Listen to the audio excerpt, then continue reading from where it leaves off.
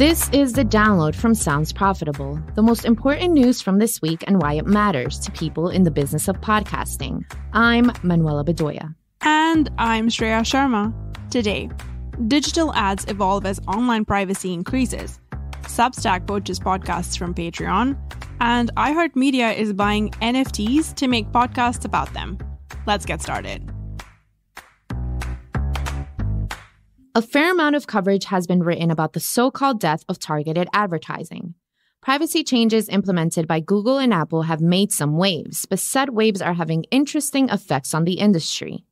On Wednesday, Brian Chen and Daisuke Wakabayashi published a New York Times piece called "You're Still Being Tracked on the Internet, Just in a Different Way." Throughout the piece, Chen and Wakabayashi alternate between bird's-eye views of the tech industry and personal anecdotes from small business reflecting the changing landscape of traditional digital ads. Quote, "The rise of this tracking has implications for digital advertising, which has depended on user data to know where to aim promotions. It tilts the playing field towards large digital ecosystems such as Google, Snap, TikTok, Amazon, and Pinterest, which have millions of their own users and have amassed information on them. Smaller brands have to turn to those platforms if they want to advertise to find new customers." End quote. Where in previous years a business would be able to purchase ad space on services like Instagram or Facebook, famous for their tracking providing fine-tuned results, now the pendulum has shifted. Quote, "Sean Baker, the owner of Baker Softwash, an exterior cleaning company in Mooresville, North Carolina, said it previously took about $6 of Facebook ads to identify a new customer. Now it costs $27 because the ads do not find the right people," he said. End quote. With the devaluing of assumed default channels of advertising, more budgets are being redistributed to new avenues of advertising, especially options with first-party data. While podcast advertising doesn't offer that data for users, the contextual nature and growth of podcasting first data solutions are becoming appealing options for those buyers.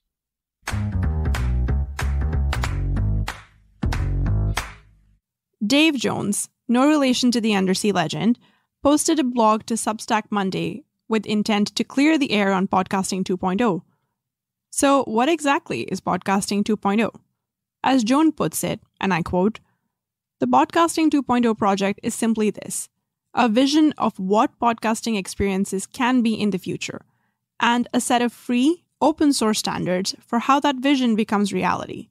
Jones goes on to give context for what some of these open source standards could look like, folding them into a fictional day in the life of a podcast super listener that he's calling Joy. Throughout Joy's typical workday, she uses a one-size-fits-all podcatcher app that folds features and functionality from existing first-party services into one place. Whenever a video podcast she likes goes live, Podcast 2.0 framework allows her to join in and listen to just the audio. It's similar to YouTube's audio-only feature. When she dips into the video portion of the stream, she can tip money to the hosts, which causes an on-screen notification to pop up. This is kind of like super chats on YouTube and donations on Twitch. Joy's app displays episode-specific links and data mentioned in podcasts manually placed by the hosts. It also automatically switches to lower bitrate versions of audio feeds when traveling into areas with poor signal. In Joy's Podcast 2.0 world, she can check comments and reviews aggregated from other podcasting apps. Sounds pretty sweet, doesn't it? Quote, "Every bit of the above scenario is perfectly possible using only RSS and open source standards. Much of it is already functioning today in apps and services that are early adopters." End quote. For those who've only heard of Podcasting 2.0 in passing so far, Jones's piece aims to explain the passion and potential open source future the concept could provide.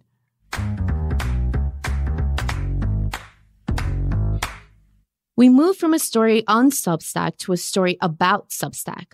On Tuesday, Ashley Carman published the Bloomberg piece, "Substack Poaches Patreon Stars for Expanded Push into Podcasting." Substack now offers two resources popular with monetized podcasts, a newsletter and a private RSS feed for paying subscribers. Substack COO Hamish McKenzie says the company is giving grants to certain podcasters who make the switch from Patreon. Though, like a recent report on YouTube offering grants for podcasters to pivot to video, Substack is keeping quiet as to which specific podcasts got grants. Currently, only 4 are known. The grants Substack offers serve to soften the blow of abandoning an existing service. Patreon does not offer the ability to take paid subscriptions to a competitor's platform. Podcasters making the switch will lose patrons more so than they normally would to monthly churn. Marketers have been telling podcasters that newsletters are a successful way to create and own an audience.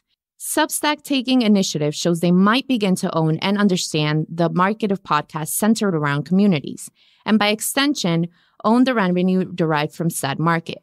That said, this introduces another hosting solution that does not appear to be following IAB standards. Substack joins Apple's subscription products Supercast and Supporting Cast in that crowd.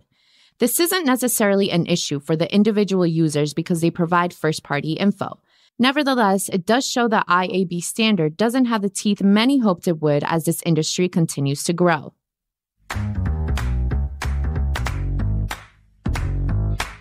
Soon, it may be time to break out the picket signs and pro-worker chants at Spotify. On Monday, Ashley Carman, who's making her second appearance this episode of The Download, published the Bloomberg article titled, "Spotify Podcast Union is Ready to Strike Over Contract Terms." Barring successful negotiations, the Parcast Union is poised to execute the first-ever strike at Spotify.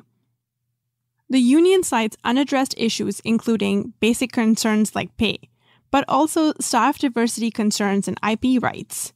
Quote, "The bargaining committee told Bloomberg News that Spotify specifically does not want to commit to a request that half of job candidates who make it past the phone interview stage be people of color, people who identify as LGBTQ+, or people with disabilities."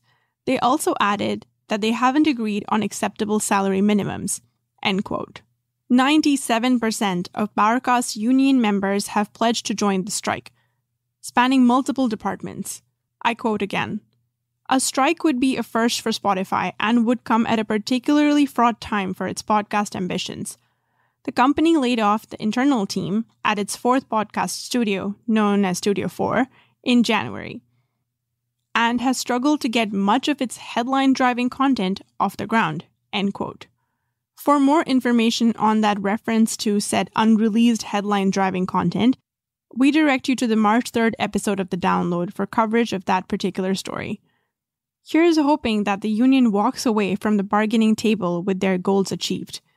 People deserve to be paid a fair living wage, and podcasting on the scale Spotify operates at is certainly big enough to handle that.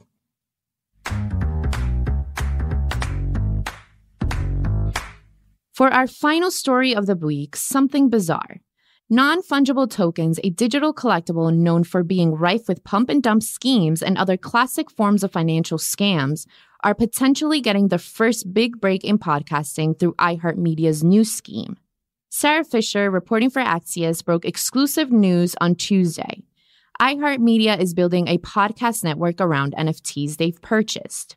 Quote, iHeartMedia is currently in talks to make 10 to 15 investments in prominent NFT collections over the next few days, including CryptoPunks, Mutant Ape Yacht Club, and the World of Women, per Khalil Tawil, EVP of Strategy at iHeartMedia.